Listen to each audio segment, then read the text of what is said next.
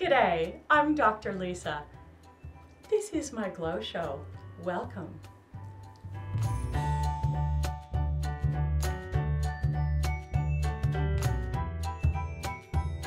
Today we're going to talk about the magnificent Aurora Australis, the Southern Lights.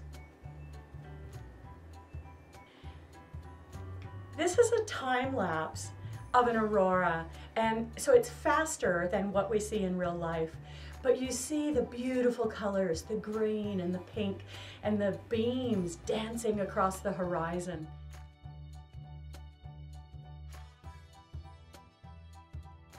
So this shot is really interesting. What we see is two different views of the aurora. Little bit of science. So the shot on the right is what the camera sees. The shot on the left is what our eyes see without the camera. Our eyes have great vision because of little tiny things in our eyes called rods and cones. These are the structures that give us our vision. Cones see color, but not at night unless it's really bright. Rods see at night, but not in color. So if colors are dim, we struggle to see them at night. So for us, the aurora is more washed out when we see it. But strangely, and nobody knows why, that I've been able to find, when we see the aurora over water, the reflection on the water is more beautiful, more saturated with color than what our eyes see in the sky. But of course, the camera sees even better because it doesn't have rods and cones. It just sees the full color. Okay, so here's what's so fascinating. What I love most about the aurora, other than the beautiful, beautiful colors in the sky that we see, is that we can actually know when it's coming. So aurorae give us about 3 days notice. So what happens with the aurora? The sun ejects these charged particles. It's a physics thing. But these charged particles come out of the sun and hurtle towards Earth. And it takes about 3 days for the particles to leave the sun and come to the Earth.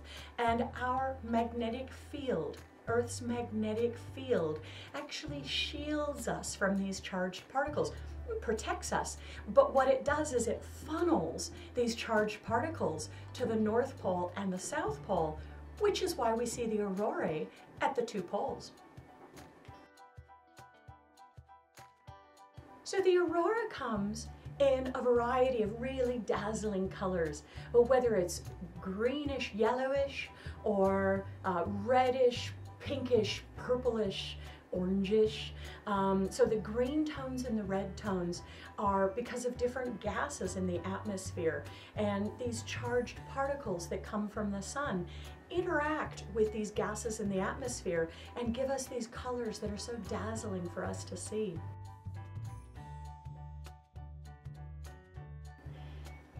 So, I just want to leave you with a thought. We know how to predict the aurora, well, mostly at least, and we know the science behind how the aurora happens. But here's the thing. Knowing the science and knowing the prediction makes it no less wondrous.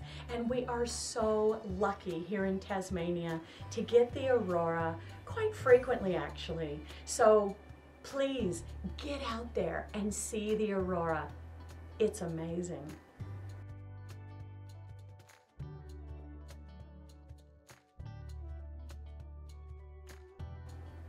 Thank you for joining me for this little sampler of the Glow Show. I am so excited about my Glow Show. Come join me to learn more about the Aurora Australis and about bioluminescence, sea sparkles, glowworms, ghost mushrooms, and even fluorescent marsupials. I'm Dr. Lisa, the Glow Girl, coming to you from my beautiful Glow Show studio in beautiful downtown Hobart. Thank you.